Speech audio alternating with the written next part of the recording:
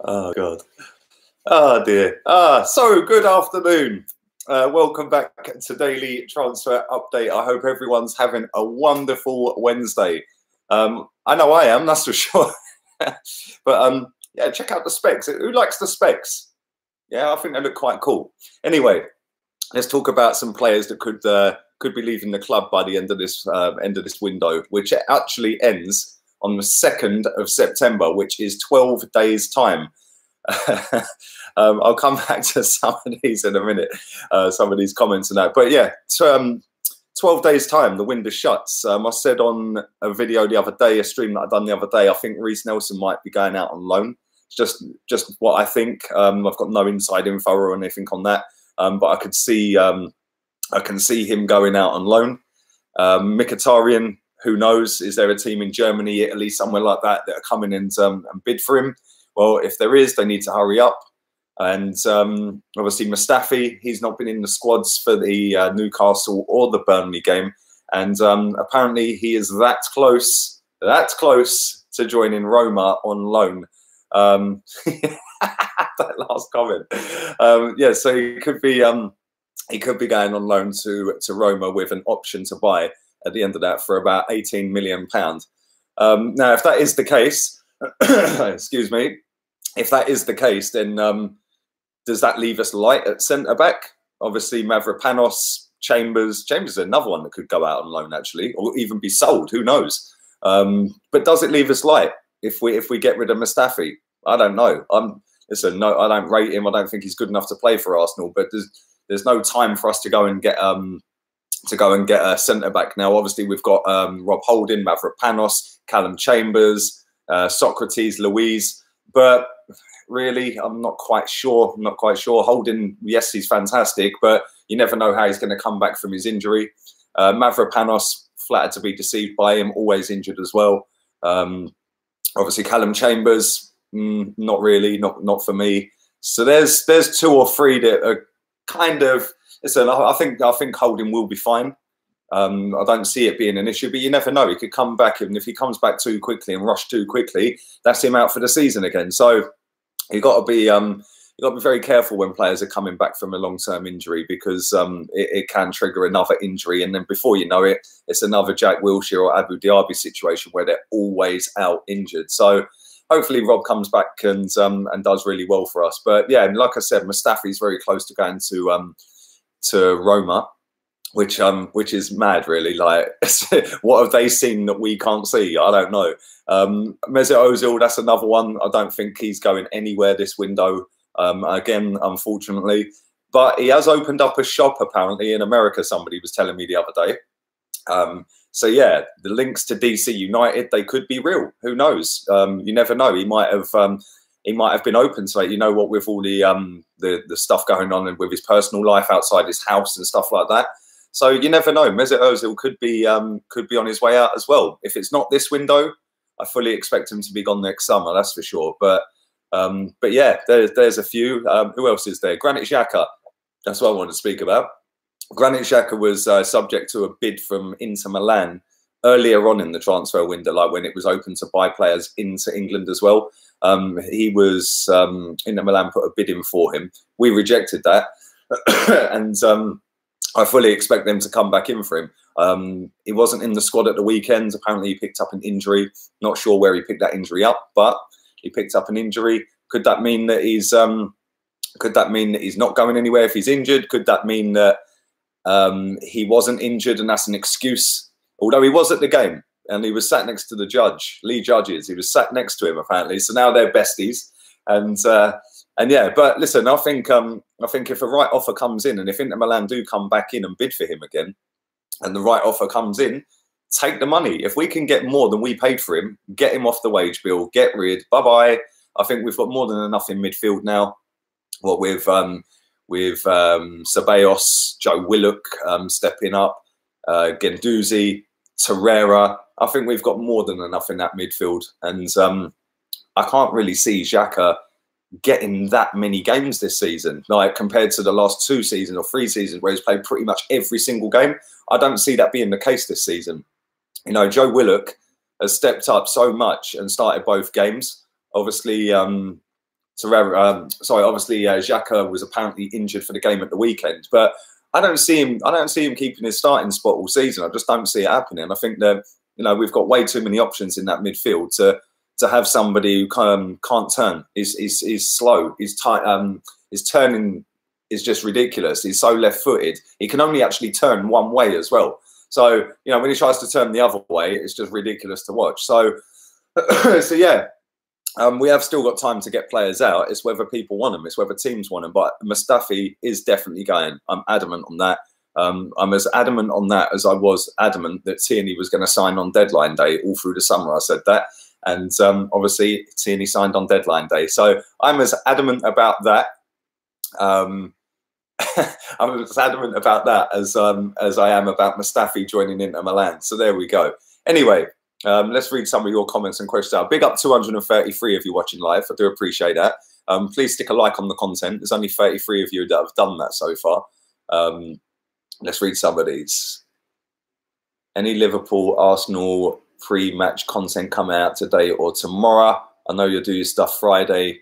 Just wondering. I'm not too sure, to be honest with you, mate. I might have something coming out. But I'm waiting for the guy to get back to me. He's a Liverpool fan, so I don't know. Just waiting for a DM back from him. So we shall see. Would you take Isco? Says David. Bruv, I love Isco. Absolute baller.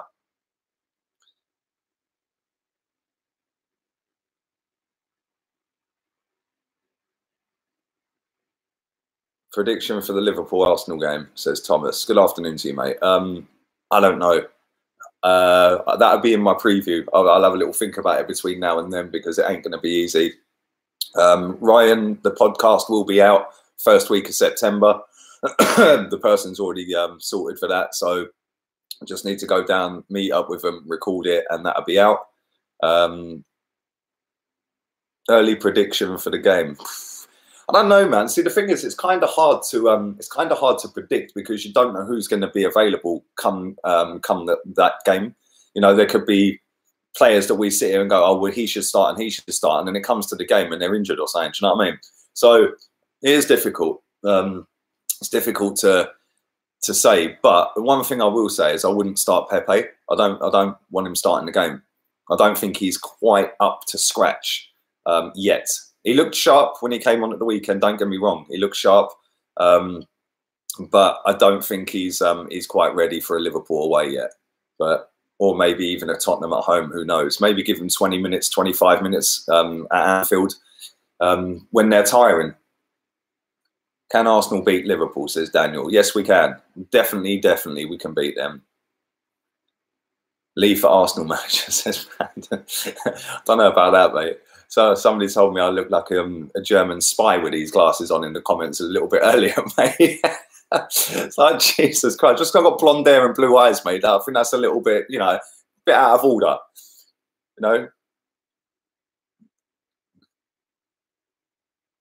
Pepe's full debut is going to be against Spurs and he'll score a hat-trick. I love that, Tony. Love it. Would you take Milinkovic-Savic? Yes, I would, to replace Xhaka. Yes, I would, Michael. The problem is he's going to cost about 80 million quid. and I think that if we're going to spend that sort of money on a player, I think that the club will be buying a centre-back, maybe a Upamecano, maybe put it towards a Koulibaly, someone like that. I can't see Koulibaly happening, don't get me wrong, but definitely Upamecano. And it wouldn't surprise me if we bid for him in January and try and get it done. I swear. Pepe has to start. Well, to be fair, I wouldn't start him, and I'll tell you why I wouldn't start him. Yeah, I get you saying pace and all that, mate. Yeah, and I get your point. Yeah, I wouldn't start him for the simple fact, yeah, that Liverpool are extremely good down the channels, down the wings. So what you want to do is be compact and sit deep. So go with a 4 at the back. Yeah, go with I'm not going to give my team away, but I've already got my formation, and then with the ball and without the ball. And yeah, when you've not got the ball, drop 2 back, and it becomes a 6.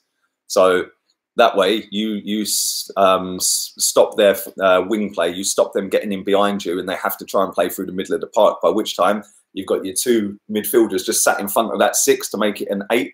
Then you've got your goalkeeper. There's 9, and then you've got your attacking mid and your striker who pull out to the wing. So when you get the ball, yeah, you can just ping balls down the wing to them, and that's when you all start pushing up. So, like I said, somebody said I should be Arsenal manager. See, I've got this shit on lock. So, would you play Mickey? No, I wouldn't. I would never play him again, mate. We need to park the bus. Exactly. Hit him on the counter attack. I'll take a 0-0 right now.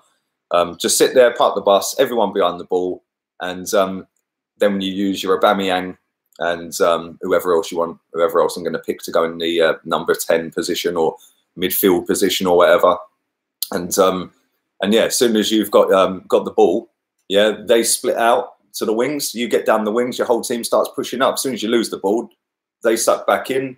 Everyone tucks back, and you park the bus. You stop their wing play, because that's where they're unbelievable. Their wingers are just a joke how good they are. And then when they've got Firmino as well linking the play, you need to sit on him and stop him. So yeah, it's going to be interesting. I think we can beat them. It's going to be hard, but I'll be honest. I'll be happy with a draw. I'll be over the moon with a draw. That's an improvement. So yeah.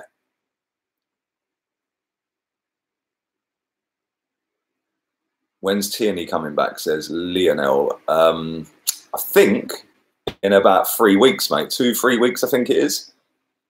Would you take Zaha next summer? Probably not.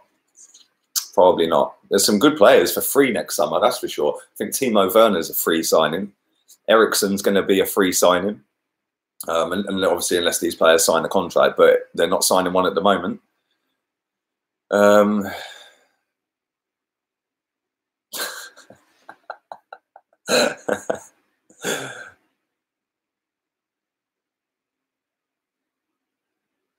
Fraser, yeah, that's another one. Fraser's a free signing. See, that's the thing. There's some good signings out there. And you know, Arsenal have just got to be very clever in what they do in terms of getting players in next summer and in January as well. You know, we could go and tap some of these players up in January and get them signed up for the summer, because they're allowed to speak to foreign clubs in January. So we should be going out there actively seeking to do that, and I do think we will now as well. So, you know, we've got proper people in charge of the club now in terms of running our finances and running our business in terms of transfers. So it's going to be good. I think, you know, I'm really looking forward to how the season goes and how we go in January, and whether we go and bid for players again. Like I said, Upamecano is definitely somebody we've wanted. Didn't have enough time to get it done. Will we go back in January? Who knows? Anyway, I will be back at 5 o'clock. I'll do a live stream at 5. 409 of you watching live. Please do stick a like on this video before you all leave. Have a wonderful Wednesday, and I will see you all later, peeps.